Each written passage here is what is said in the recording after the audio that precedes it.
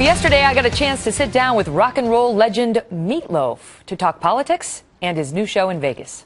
Thank you for having me. It really is a thrill. I mean what I say. I remember being at my friend Sherry Piesco's house in Piermont, New York, and listening to your album thinking, I have no idea what he's talking about, but how cool! Okay, let me ask you a question.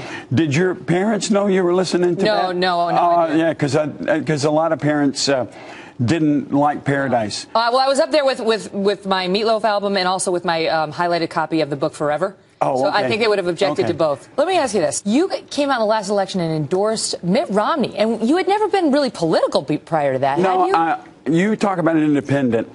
I passed out flyers on the streets in New York for McGovern, which was like, I did. And then Carter, and I went to the Georgia ball down in D.C., and I didn't vote when Reagan came out, because I really love Reagan now, but at the time, I was having a real problem with an actor who did, nothing personal, did movies with monkeys. So it's the man, not the party for you. It is absolutely what they're saying. But the last time around, you said you thought it was the most important election in your life. I did, because Why? Because when Obama was running, he was an incredible speaker. So I voted for him and really became disappointed.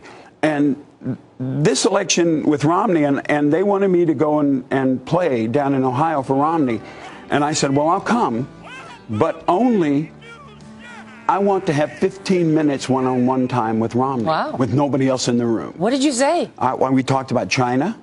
We talked about jobs. We talked about how to build the economy. Did you also, because it must be said, his favorite meal is meatloaf. Was it discussed? He didn't tell me that. No, I didn't know that. So rocktails and cocktails in Vegas. I'll see you out west, and I plan to have a cocktail while I enjoy the show. Yeah, you can have a Paradise one. Looking forward to that. They have cocktails for all the songs. Thank you, sir. You're welcome. Thank you, Megan. What a great opportunity to see him perform out in Vegas. A lot of tweets and Facebook messages already about Loaf. Some thought he was a little overdone. Tell me what you think.